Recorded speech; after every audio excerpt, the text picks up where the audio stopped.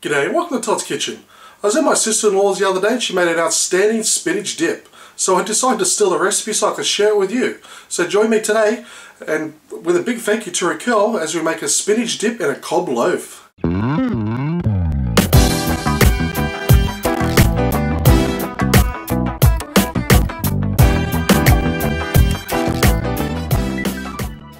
Okay, now to start off with, into a bowl I've already whisked 1 egg. And to that we're going to add some spinach. Now this is frozen spinach, and the reason why I chose this because it's already finely diced up. Just make sure you squeeze all the juice out, all the water. You can use the fresh stuff, but you'll have to put it into a food processor for probably a good 5 minutes to get to this consistency. So I'm going to whack that right in. Now to that we're going to add 300 ml of sour cream. And then lastly, you're going to find this in the soup section, French onion soup. This really does make a difference in the taste, trust me. So I'm going to put the whole packet in, just dry.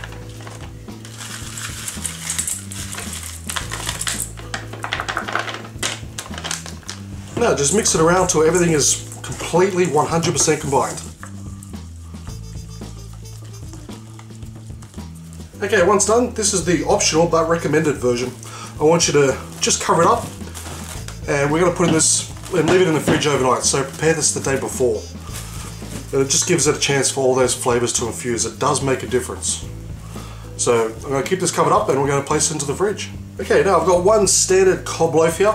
Now you can buy these at most bakeries. This one I've actually baked myself.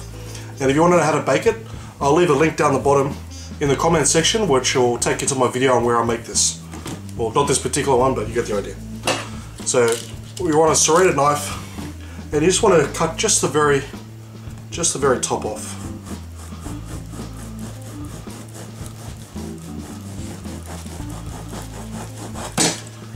Right, just like that. So we don't need that, so we can chuck that. Okay, so what we're going to do now is we're going to take all the bread out from the inside of this cob.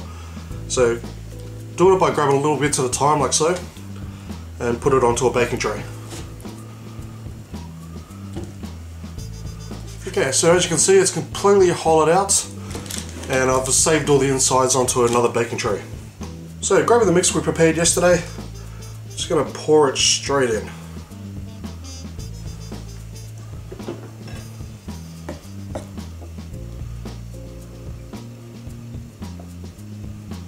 Okay, so once done, we're going to place this to a preheated oven at 150 degrees Celsius for 20 minutes. But after 15 minutes, we're going to put these extra bits of bread in. That'll just harden them up a little bit because we're going to use these to dip into this. So 150 degrees Celsius for 20 minutes. Okay, so I'll just take this out of the oven.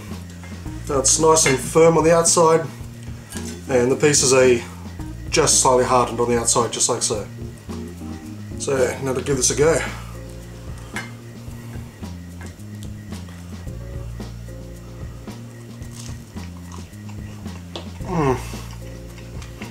That was good.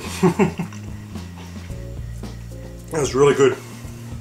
Also, when you run out of these, it's a matter of grabbing the outer part and having a go at that too. That's great. So this is all finished. You can start on all this. That's fantastic. Thank you for watching this episode of Todd's Kitchen.